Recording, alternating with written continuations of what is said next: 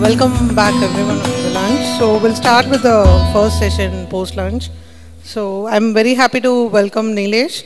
So Nilesh is going to give a talk on securing Kubernetes best practices and effective strategies. So he has over 8 years of industry experience, and I think we'll be really getting a lot of insights from him. Thank you. Thank you, and hi everyone. So I'm here to talk about securing Kubernetes and what are the effective strategies and best practices that you can do. So I'm not from around here, I'm from Sri Lanka.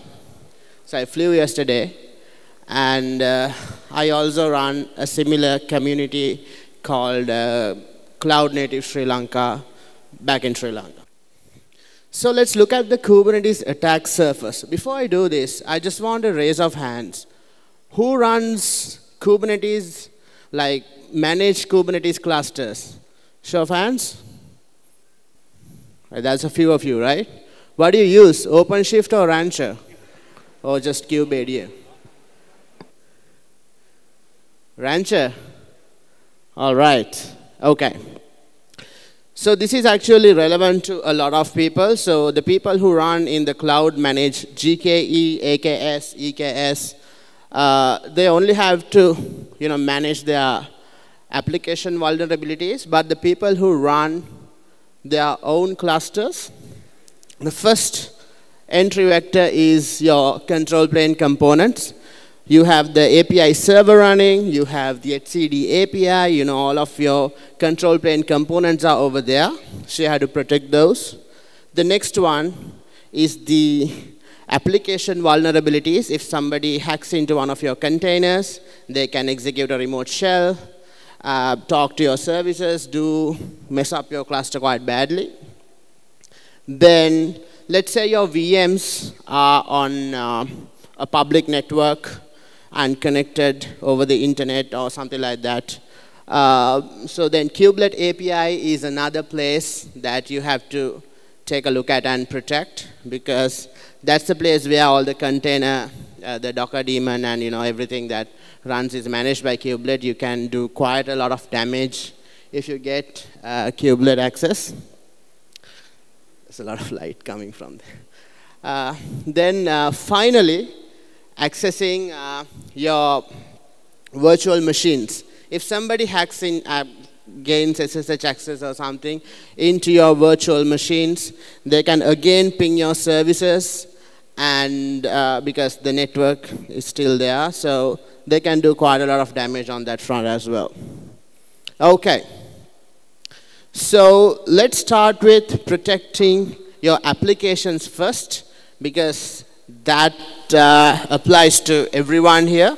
And then let's look at how to manage the cluster level components. So the first thing when you are doing application security is securing your CI/CD pipeline.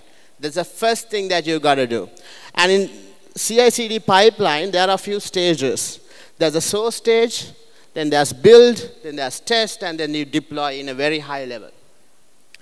And across all these stages, you have auditing and monitoring. Then at build and test, you have static security testing. And across, again, all the stages, you have vulnerability testing. And then at deploy stage, you have runtime security. So at the source level, I'll just talk about auditing and monitoring for a second, because I don't have a slide on that. At the source level, it's basically developer best practices, putting proper PRs and doing all of that, which enables you to do proper auditing and monitoring. At build level and test level, it's the way you run your static scanning and then log them and then create Git issues if there are problems, if you ignore issues, the whole process that you do. And at deploy level, basically the logs of your runtime security. Okay. So static security testing, the first one I'm going to talk about is image vulnerability scanning. And I believe all of you know how images work. Images has a base layer. So each image is built with layers on top of them. So if at least one layer is compromised or has a vulnerability, it would go on to the other layers, as you can see from the example. So by exploiting a vulnerable image that is running, you can do quite a lot of damage. You can do privilege escalation, you can get remote shell access, information can be leaked. Like, for example, if you are, I've seen certain companies like bake credentials into the image rather than mount, so I've seen that quite a lot. I see some of you are smiling, maybe you're doing that. But don't do it. So, DDoS attacks and all of that, right? So, yeah, so to avoid this, so basically to avoid information leaks, basically scanning is not going to help you. It's a developer practice that you have to do. Don't bake credentials into images. But other vulnerabilities, you can quite easily scan and fix using tools like Claire, Trivi, Snike, and few others. And also, a rule of thumb is use smaller images like Alpine images to start with, or official images. They have the least set of vulnerabilities. And there are scenarios where, there are vulnerabilities which has not been fixed yet. So in my company, what we do is, in such cases, we create a Git issue, and then we ignore it, and we move forward, and then we fix it later if it's not critical. But depends on the processes that you have and the risk assessment and all of it that your particular company has. Right, the next one is code vulnerability scanning. Basically scan your entire code. Like there are tools like SonarQube, etc., which does quality gates and scans whether you have hard-coded passwords and stuff like that in it, which would allow you to figure out whether there are any vulnerabilities in the packages that you have imported to your code and all of that, and fix how to fix those. Again, this goes with the security practices that your company has and the policies. So there are certain things you will obviously have to ignore and go forward. There are scenarios where you can't do it and you somehow have to fix it and then push it. Then finally, configuration scanning. So there are tools like Chekhov, KubeSec, Conftest, etc., which basically scans your configuration files, like the YAMLs that you import on Argo CD. It would test those, and against a bunch of policies or best practices, it would tell you, like, for example, let's say that you haven't set security context on your deployment. So it would tell you that you have to do this as a best practice, etc. So they allow you to enforce security standards, and in your enterprise, you can have your own bunch of rules and apply them so that there are no surprises when you deploy YAMLs to the cluster. So I thought I'd talk about Kubernetes admission controller here. So this is how it works. Like if you are using something like open policy agent, which you can say like you can only run pods with a certain, run images of a certain registry and nothing else. What you can do is admission controller has two webhooks, one called validating webhook and another one called mutating webhook. What the mutating webhook do is, according to a given logic and a bunch of annotations, you can actually change the content of the YAML before it gets applied and executed. Whereas the validating webhook, all it does is it scans your YAML and then makes a decision whether it should go forward and get applied or get denied, right? And then these plug into third-party policy controllers like the open policy agent. Yeah, so that's how Kubernetes admission controller works. And if you do employ something like open policy agent, this is how it would look like once you enforce certain rules on Kubernetes configurations.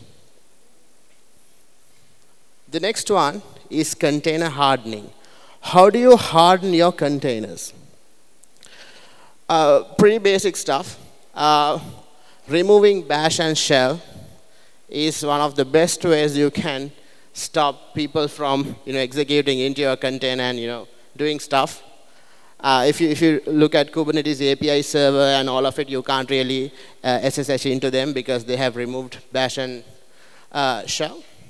Then the next one is making your root file system read-only. We make sure that your application is, your container is stateless. And also, no intruder can come and write things into your file system. And let's say that you're running something like Nginx or something that actually do write certain parts into your application. Then you use empty DIRs. Then you mount it into your certain paths, and then it allows you to do writes, but the base container image at the file system, you cannot. Then finally, run as a non-root user. So certain images, they do need privileged users. Like, for example, if you're running Falco, you need a root user. But other than that, normal applications, your Java app, your Python app, etc., which are non-system apps, make sure to run them as non-root, so that even if somebody SSHs in or attacks your container, they will be restricted within that, will not go into the VM level. Then let's say that the image is already built. You don't have control over the image. All you can have is the control of running it. Then there are a few things you can do as well. You can use a startup probe and execute a shell command to remove bash of your container. That's quite easy to do. Then there are, in security context policies, you can set as run as group, run as user, and run as non-root to set things up. And also, as I mentioned earlier, enforce these rules using open policy agent. So that's how, those are the strategies you have for container hardening. Container runtime security. This is where, when we do all our scans and everything is fine, but at runtime, there's some malicious code that is running. And we don't know, like maybe a Bitcoin mining or something like that. We haven't captured at runtime level, the static scanning level. So a little intro on how our containers work. As you can see, physical hardware runs below. And then we have the Linux kernel. And then we have the Linux container LXC running. It is like the virtualization. And then you have containers running. So basically, if all of these containers are now talking through syscalls to your kernel of the VM to execute processes and commands. So if there's a vulnerability in your kernel, the containers actually can exploit it and then attack other containers in your VM. So in a single tenanted scenario, this is not a big case. But if your cluster is, let's say, multi-tenanted, like you have outsourced certain namespaces to third-party software vendors or whoever that's building in your infrastructure, this could be a problem. That's where container sandboxing comes into play. By using container sandboxing like gvisor, Kata containers, etc., they would isolate your container processes in such a way that they cannot be exploited and attack your kernels cannot be exploited using those. If container sandboxing is not an option, the other option you have is using other AppArmor or seccomp profiles. Using either AppArmor or seccomp profiles, what you can do is you can actually restrict processes or syscalls happening in your kernel, and then you can actually say these are the syscalls that are allowed, and anything other than that is not allowed. So there are standard default seccomp and AppArmor profiles available, so you can use those to run your normal applications. And then there are other tools that continuously monitor what happens in your runtime processes. One tool is called Sysdig Falco, which is open source. By utilizing that, you can quite easily, it has a default rule set as well. So if somebody has executed a remote shell, or if someone is writing into the file system, it automatically gives an alert, and you can act accordingly. So these are the strategies for you to manage container runtime security. This is a general rule of thumb, basically. Don't use environment variables. Always mount them as files. And then if you are managing secrets, it's recommended to use an external vault like HashiCorp Vault, or in the clouds, they already have secret managers available. And as a developer discipline, do not log sensitive information. I've been with certain organizations that there have been PII issues and other issues where they have logged tokens and etc. when an error has been thrown. So yeah, that's a developer discipline that you have to do. So that's it. And then this is for if you're running multiple tenants on your Kubernetes cluster, isolating your network. One is namespaces, but I think a previous speaker already spoke that namespaces is a very weak isolation, so you have to harden it. So one way of hardening is using network policies. By using network policies, you can quite easily say this namespace, the containers in this namespace cannot talk to the containers in the other namespace. It's sort of like a firewall. And then even if you have API gateways, you can actually make sure even the internal services can go through the API gateway with authentication. But if not, then there's nothing much you can do. Or use MTLS with a service measures, or I think Cilium now has MTLS with eBPF. But here's the thing, just because you install Linkerd or Istio and enabled automatic MTLS doesn't mean you are secure. It basically identifies who's talking to who. That's it. You have to attach network policies too, so that you can govern and say, only this can talk to this one. MTLS would just encrypt your network traffic, which is good, but you need the whole solution. That is it on isolating your tenants in the network. So here's a small example of how network policies work. As you can see, there's an ingress all allow policy for the simple app namespace. And the requests do come to web server. And within it, we have added network policies so that web server cannot talk to database. And web server can only talk to the Python backend, and Python backend can talk to the database.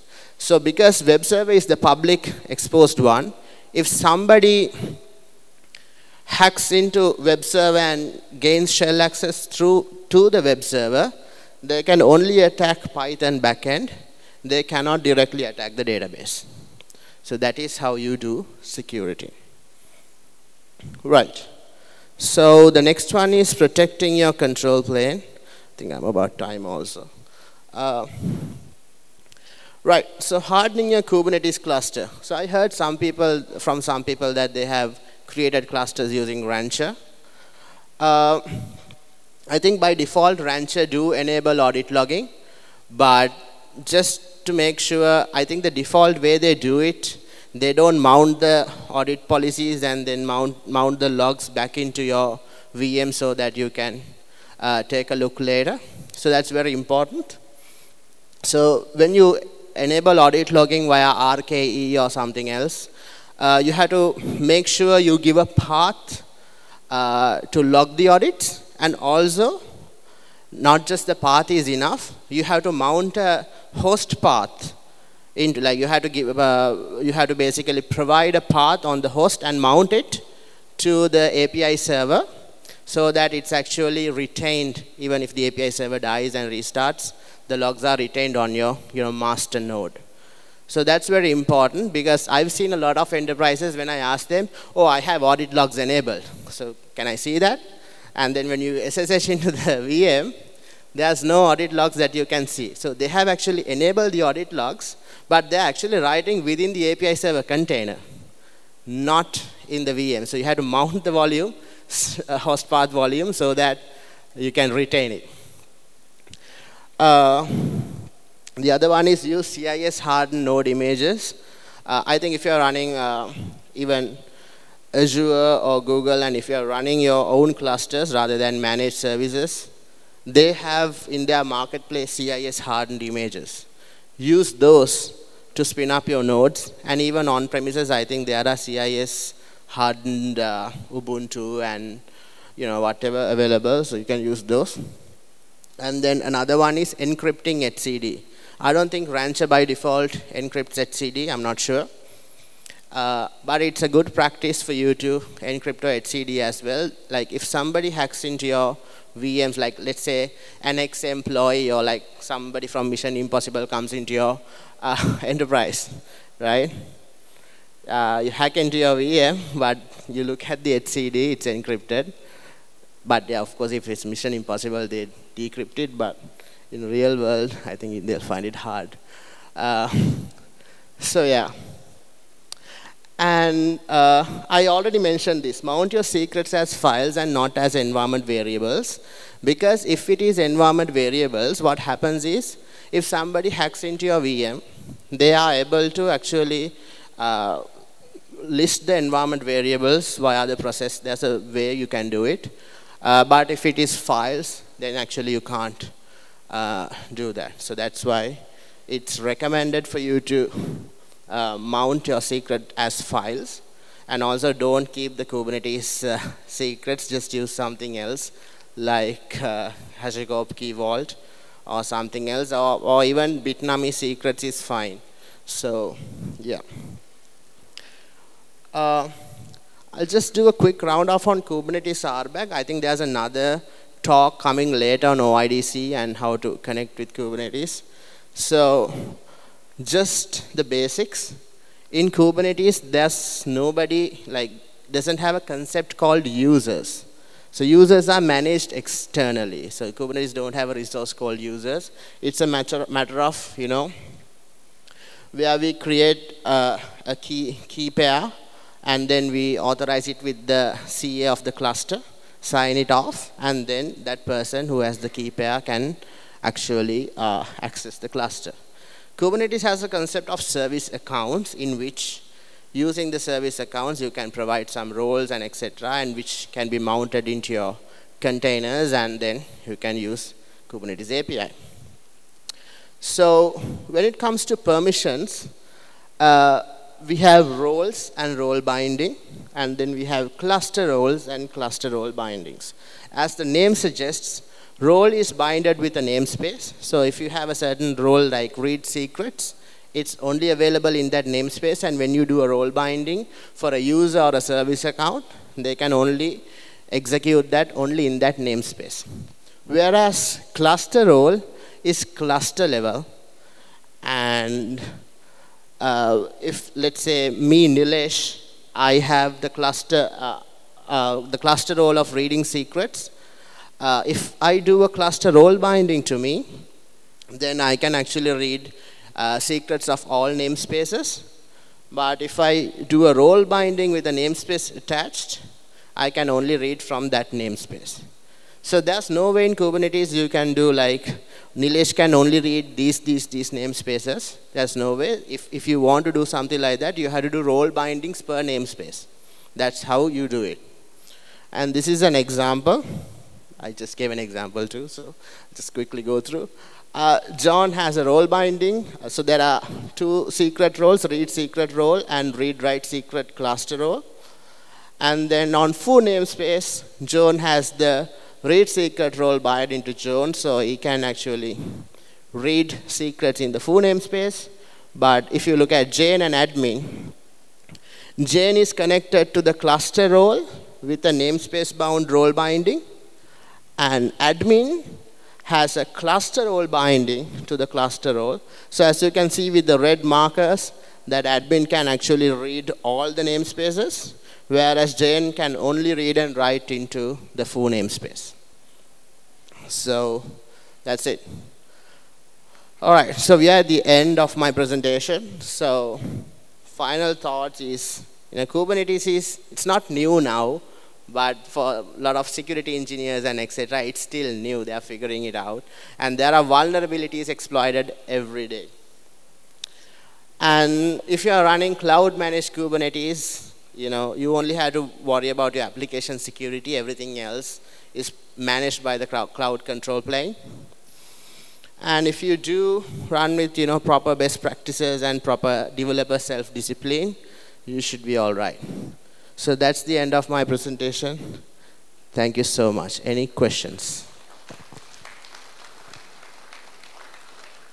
Right. At what level should we use PSP or like, what are your thoughts on it? So her question was, I think, pod security policies versus open policy agent. As far as I know, with Kubernetes 1.23 or 2.2 onwards, pod security policies were deprecated. And they are also enabling you to work dynamically with something like open policy agent to have some set of rules and then go through that. Because I believe pod security policies were a bit limited on scope. That's why they deprecated it. So now the Kubernetes community, Kubernetes also recommending you to use something like OPA to have set of rules and then use their gatekeeper to enforce those with the webhooks that I explained in the slide. All right. Any other questions? Yeah. 3 nodes, master nodes, and 3 EDC will be there. The synchronization between the replications and the rapid request comes load will be very high. So, okay. So in that cases, when we do for each request in the encryption mode, so will it increase the load? Performance will be great. So how we can increase the encrypt mode if the performance is very important to the EDC? Right. So interesting question. So his question was when you have multiple HCD nodes and when you enable encryption, and then if you have a lot of load coming in and if performance is your core requirement, how do you do it? Like whether there's a problem. So I personally, like there are limits in HCD as far as I know as well. And of course, encryption and decryption would give you a slight performance bump one as well. So I actually managed the Sri Lankan government election Kubernetes clusters. So we did encounter that as well because on election nights, there are a lot of requests coming in and polling and all of it. So, but here's the thing, it's a trade-off. Either it's performance or security. In the government scenario, it was security for us. So the performance bump issue was a trade-off that we had to endure. So there are sometimes those are trade-offs. There's no magic solution for stuff like that. One more question here.